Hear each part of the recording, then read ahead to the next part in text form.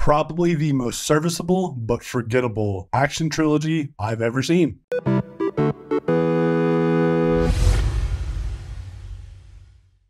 I barely remember the first two movies. I thought they were decent, but like I said, extremely forgettable, that are effectively made with good direction and solid performances, especially from Denzel Washington, who was always reliable. And this one continues that trend. It's really effective with an atmosphere that's foreboding, dark, brutal, and relentless in its tone and its depiction of violence and the effects that it has on the communities and people around us. There's an attempt to have contemplative thought on those themes that I just mentioned, but at the same time, they're not as big of a focus as they should be, while it tries to also focus in on what the TV show is about, and Denzel helping people in different scenarios, almost like an episodic thing. And this, I definitely get that feeling like it's an extended, higher budget episode of the show that maybe could have worked as like a series finale. Now, I'm not super familiar with the show, but I know enough about it to know that feeling and have seen enough episodic television to recognize it as well. And Denzel just absolutely excels. He plays McCall with such nuance and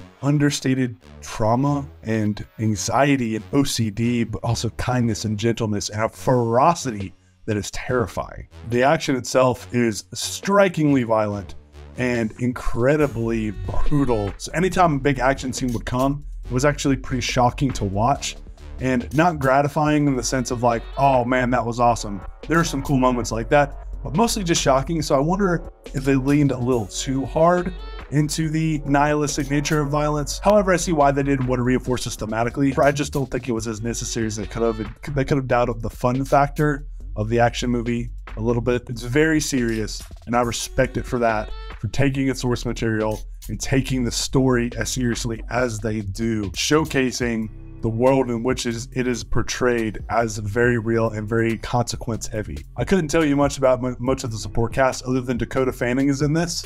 I liked her, she was fine, but really the highlight there is that it's a reunion between Denzel Washington and Dakota Fanning from Man on Fire. And that was pretty cool. They have a good chemistry together. However, The Equalizer 3 suffers from severe pacing issues. And it's not just that the movie is slow, it takes forever for anything to happen, period.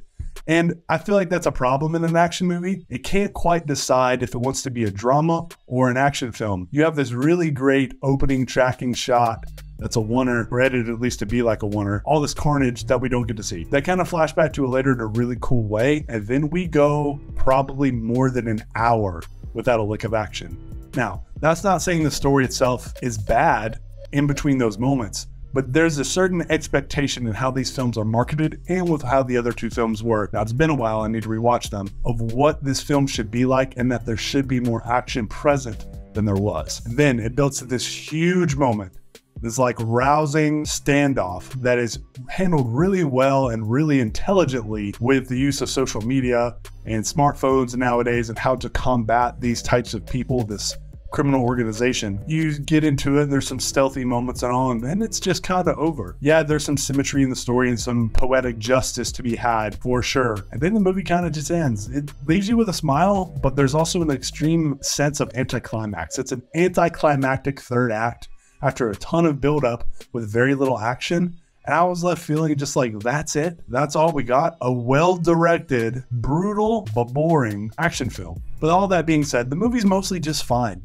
It's fine. You'll get fine performances, fine direction, a fine look, fine camera work, fine staging, fine choreography, fine editing, but nothing stands out. And it makes the cardinal sin of being more boring than it should be. However, it balances that out with surprising amount of levity and still being interesting enough and having enough of in that cool character that Denzel portrays as the Equalizer to make it a step above your bad action movies. I give The Equalizer 3 out of 5 stars. Thanks so much for watching. I hope you can subscribe to this video.